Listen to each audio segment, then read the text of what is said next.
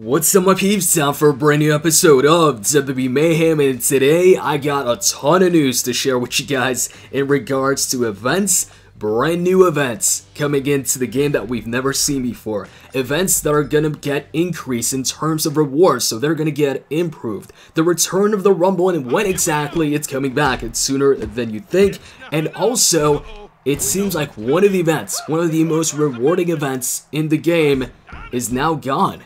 I don't know if it's gone forever, or if it's just gone for a little bit. Maybe they're changing some things up with it, but at the moment, seems like there's, no indication of it coming back, at least anytime soon. Who knows? Things might change, but right now, I don't know. We don't see it anywhere. We haven't seen it in a while. Some of you might figure out what the event is. I'll get to that in just a few moments. So anyways, this news comes from Reliance Games themselves. They posted up an update today on the community page, and it's titled Event Schedule. So we have the event schedule for next week.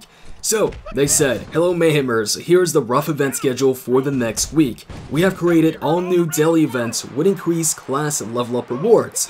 We have Raw and SmackDown recap events that will run for one day and follow the previous week's episode. We will also have 3-day events for Raw, SmackDown, and Icons, so you can earn their respective loot case. We have a brand new cash event for your 1-star superstars. We are also rerunning the Royal Rumble event this weekend. So first off, there's your answer for the Rumble weekend. Now I'm not done reading all of this, but I want to go over some of the things that I just mentioned right here, or they mentioned.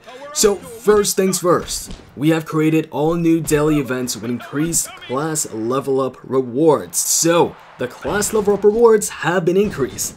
That's good. That's a good thing. Whenever they give tier 1 dumbbells, those are the most common dumbbells out there. So if you can give us more tier 2s, more tier 3s, I'm all for it, and I think that's what we need the most, because we get a ton of tier 1s from the dumbbell case, aka the event case. So when I'm playing an event, I just like to go for tier 2s and tier 3s, because those aren't as common in the loot cases. So that's great. And then on top of that, we have Raw and SmackDown recap events that run for one day and follow the previous week's episode. Now this is actually new.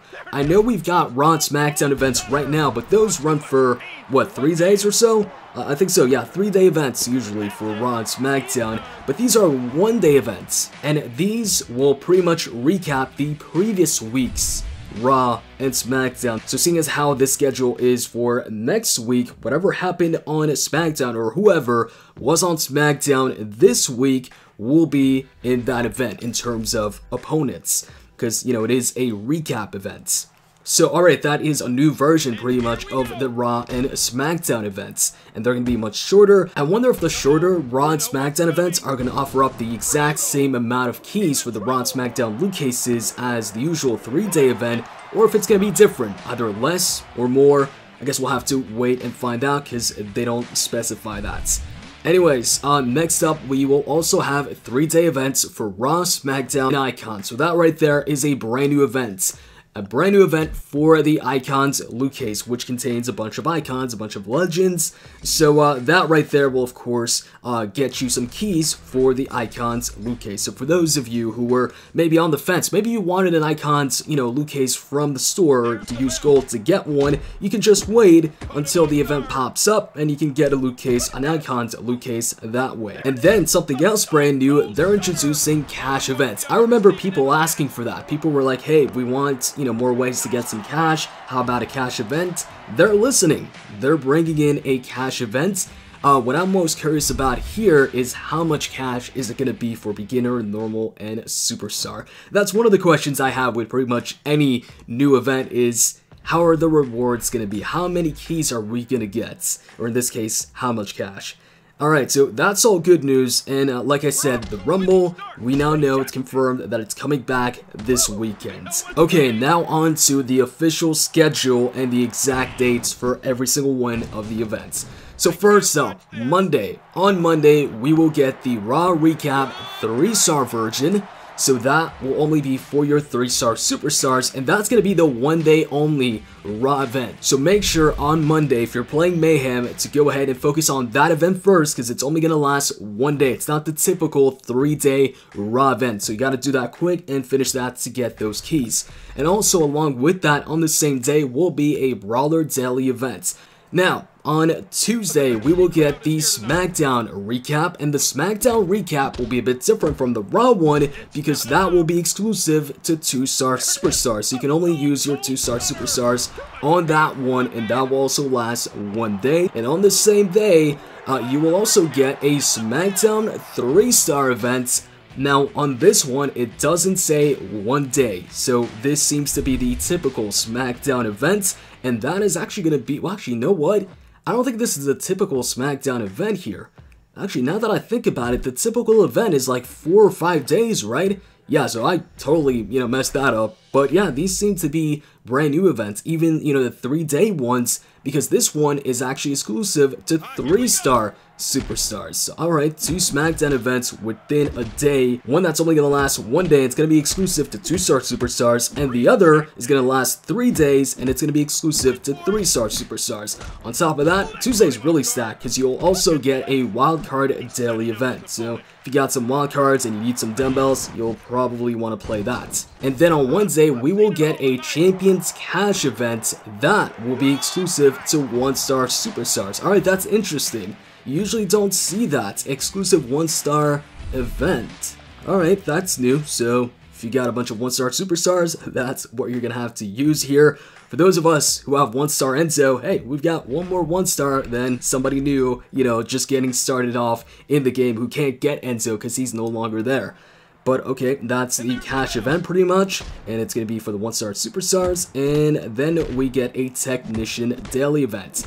And then on Thursday, we'll get the Icons events, and that will be for 2-star superstars. So right now, I'm seeing a lot more star exclusive events that are exclusive for 2 stars or 3 stars. So far, no 4-star exclusive events, which is good for most of the players because not everybody has 4 stars. And we'll also get a Powerhouse daily event on the same day. On Friday, it'll be the Royal Rumble event. Alright, so the Rumble is coming back, like I said, and then a Mayhem 3-star event. I think the Mayhem 3-star event is pretty much going to be the typical, Mayhem event that we get for some 3-star keys. I wonder if the number of keys are going to be changed, because this one seems to be exclusive to 3-star superstars. And also, on the same day, High Flyer daily events. And finally, on Saturday, you'll get a Raw event. And that will be 2-star exclusive and a Showman event. And that pretty much caps it off. Those are going to be the events for next week. So, a lot of events, a bunch of new events, a brand new cash event that we've never gotten before, a brand new Icons event which will reward you with either Icon loot case keys or maybe the loot case itself. What I'm thinking is it's going to be some keys. I don't think they're going to give you, the Icons loot case just for completing it on a certain difficulty. The biggest change or difference I noticed with next week's event schedule is that it seems like from now on we're going to see a lot of events become star-specific events. And by that, of course, I mean the events that require you to use a certain star superstar. So either you've got to use a 2-star or you've got to use a 3-star. And in the future, I think we'll probably see, more events that require a 4-star. Now, while we are getting a lot of events next week, there's one event that's kind of gone missing. And I'm talking about the Unstoppable Giant event. If you notice, or if you haven't noticed, it's not in next week's event schedule, and we haven't seen it in a while. And before this event schedule was even revealed for next week, people were already asking when the Unstoppable Giant was coming back, if it was coming back, if it was gone. And now, with the confirmation that we won't see it next week as well, that brings up even more people, thinking that the Unstoppable Giant event is gone. What I'm thinking is, I don't think it's gone entirely, but I think it's maybe gone for a while or maybe going to take a break. Maybe they're switching up how the AI reacts. Because since the Rumble update, the opponent reacts a lot more differently. And it's a lot more rewarding to play defensively. And also the opponent is a lot better when it comes to how they react to your strikes and when to time their blocks. You'll notice if you consistently go for the 2-strike combo, like 2 medium attacks, 2 medium attacks, 2 medium attacks, that you're getting stunned a lot more often after the Rumble update than before the Rumble update, and that's because the opponent is going ahead and timing their blocks right on time to get you stunned. And so what I'm thinking is, maybe with those changes, because now the normal opponent has changed and how they react and such, maybe they're also going to go ahead and change how the Unstoppable Giant reacts. Because I don't think that the offensive method that a lot of us would use prior to the Rumble update to win the Unstoppable Giant event would work as well this time around after the Rumble update.